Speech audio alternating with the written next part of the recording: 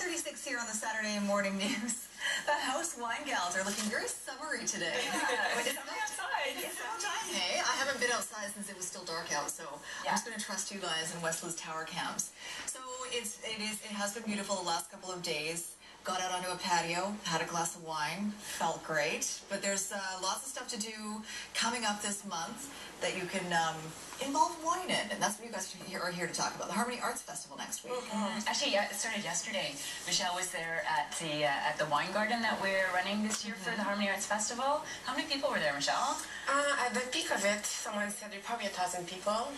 Oh, really? Yeah, it's pretty amazing. Popular part. It's beautiful because you have, like, you're looking over the water, you have the stage with music, and then you get to drink good wine and eat good food. That's a perfect It's day. very civilized. How often do you get to sit outside in Vancouver with a glass of wine and listen to music? Legally. Yeah, exactly. Yeah, exactly. And less often these days, but now that the weather is good. So you guys also have an event coming up next week called Best of the West. It's a wine tasting and food pairing, and that's next Thursday. So tell us about that. So basically, we're going to have 10 wineries, 10 local wineries, and 10 restaurants from West Vancouver.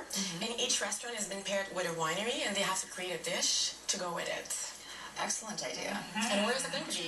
Yeah, so this is obviously in West Van as well, and it's going to be on the pier at the bottom of 14th Street, so completely outside as well. Wonderful. So all of the wineries and the restaurants will be lined up along the pier, and there'll be about 200 people there. There's still a few tickets left. Oh, really? Yeah. That sounds like a fun event. Hopefully the weather will be good for it. So these are three of the wines that are being featured. So should we start with the Tantalus then? Who's paired up with Tantalus? Fresh. Oh, Fresh, up at the top of the hill. Yeah. Beautiful view up at Fresh. Okay, so this is, Tantalus is such a beautiful, beautiful wine shop as well, and tasting room. It's beautiful. It's definitely one of the wines where we're fully embraced, I think, in British Columbia. I think they've changed a lot of how Riesling is done. I think consumers often think that Riesling is sweet. And, you know, we love it, so we love to kind of promote that it's not always sweet. Yeah, I really think that they've shown us that there's great potential for Riesling in the Okanagan. So that's fantastic. And we love Riesling so much, so we cheers to that. Okay. So that's $23. And on Thursday, it's going to be paired with a foie gras tart with an apple and red wine marmalade and a savory sponge toffee. So quite an interesting wine match there. Yeah, for sure. And what's going to be fun is that we're going to have a little ballot, and you get to go around and look at all the food and wine pairing, and you get to vote on your favorite pairing, on your favorite match, and you get a prize that has yet to be revealed. So these chefs really need to know their wine as well. It's not just about the food, but they need to know how to make both items really dance. Most of them work with the winery as well. They were in communication to make sure that they had a bottle of wine, trying, you know, the wine and making sure that it went well together. That's a really tough job. Yeah. Do you want that, Jonathan? I do want that job. You can do quality control for them. Oh, absolutely. Although the cooking thing has never really been my strong suit. Next up is we're going next to Rosé? Haywire, Haywire Rosé. So this is a rosé made from a grape called Gamay. Haywire is a really new winery in the Okanagan. This is actually their first vintage, the 2010. It's $25 a bottle in private wine stores only. And what are we pairing with that one again? That one's from Beachside Forno. And what are they making? Ceviche. Yes, prawn. prawn ceviche, prawn grapefruit ceviche. Yeah. Very summery. Yeah. Prawn, grapefruit, and rosé.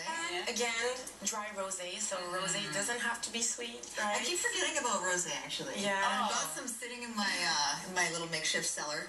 The front hall closet, really. We drink a lot of it in the summer, and we've been waiting for the sunshine to show up, but when it's sunny outside, it's a bit fuller than a red, a bit fuller than a white, a bit lighter than a red. And it goes with all food, really. Like, you know, if you have pork, chicken, tuna, salmon, salad, aperitif, I'll have it all. Yeah. Okay, and then finally, Laughing Stock and the Blind Trust. Yeah, so that's the 2009 vintage. Again, like the Haywire, it's available in private wine stores only. It's approximately $36 a bottle. And Laughing Stock has been paired up with Manja e Beve, which is actually doing the food at the wine garden as well. Making fantastic dishes. So at Best of the West, they are going to be making a pork cheek and lentil ravioli with brown butter sage and a bison and fig tartare on a potato crisp. I just don't even try because I won't get there. So the Blind Trust is a really fun one, and they do a white as well. Yeah, and you know how it works? I do. Well, explain it because I don't think the viewers know. Yeah, so it's really fun because every year the winemaker decides to do a different blend. So the blend is revealed right here. So you don't know when you buy it. You don't know when you buy what the blend is, so it's fun because you just make sure that you cut the foil right here, not the entire thing, and then you try it and you can play games. Okay, what do you think the blend is? And then, you know, when you take the foil, you know what exactly the blend is, and it changes every year, both for the white and the red. I can't remember. I think it was maybe 06. I think it was 06 that I had a blind trust red, and it was so good. And I can't remember what it was at all, but it was really good.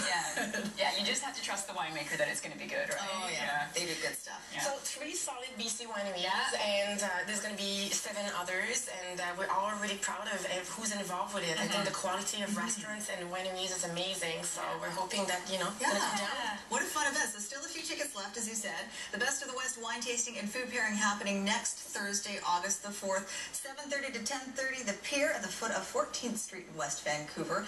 All part of the Harmony Arts Festival. HarmonyArtsStarts.ca to buy tickets, or give them a call at 604-925-7270. Thank you very much, ladies. Thank you. I think Wesley wants to be an honorary house wine.